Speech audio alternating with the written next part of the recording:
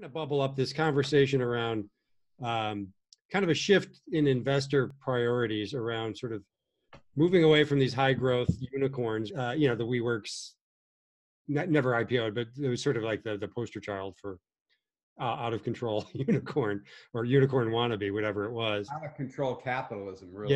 Yeah. Back to, okay, what are your unit economics? How are you going to make money? When are you going to make money? Et cetera, et cetera. And, it's interesting to sort of talk about what's going to be the shakeout of that. And sort of in the area we cover, small business software, there's sort of examples of both of sort of, the companies that maybe have a lot of hype, maybe a messianic CEO and huge growth ambitions, but perhaps no real path to profitability. And then more sort of companies that build great products, focus on CAC, focus on LTV, focus on the metrics that are important, grow smartly. So we sort of represent both, but sort of interested what the fallout will be of kind of the crash that's been happening with, Uber hasn't crashed, but its IPO was disappointing. It's widely talked about as a business that has no prospects to make money. The WeWork was a fiasco. I don't think there's any other way to describe.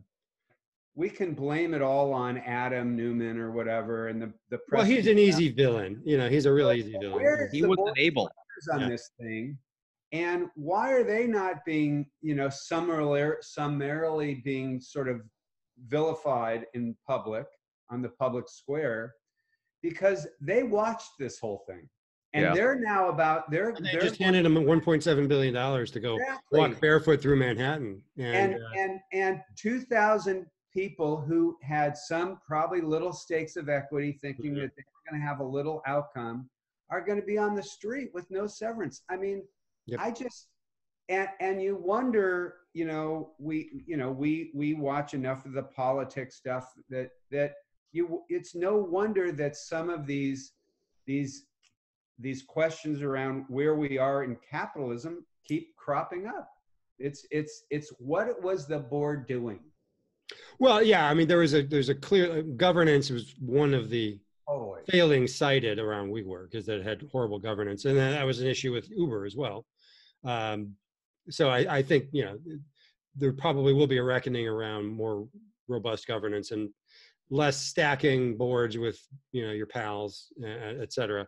I think the other kind of trend that we've seen are these, as you put it, kind of messianic founders. Yes. That after Steve Jobs, I think Steve Jobs kicked this idea back in that the founder, as eclectic and weird they may be, is the leading choice to kind of take these companies into the stratosphere.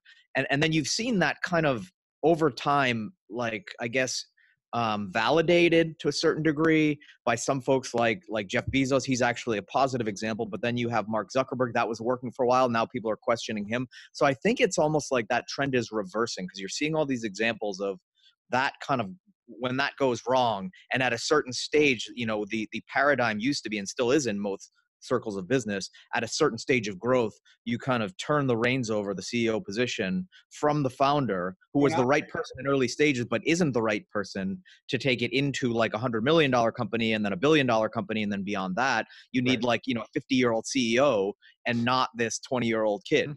There was a lot of Kool-Aid being consumed around WeWork. And I think the board got caught up in it. I sit as a advisor as well as a board member.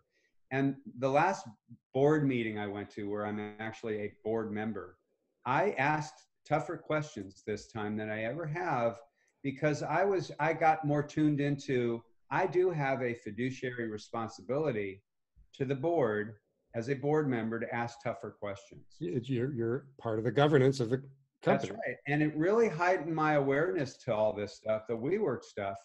And I think that,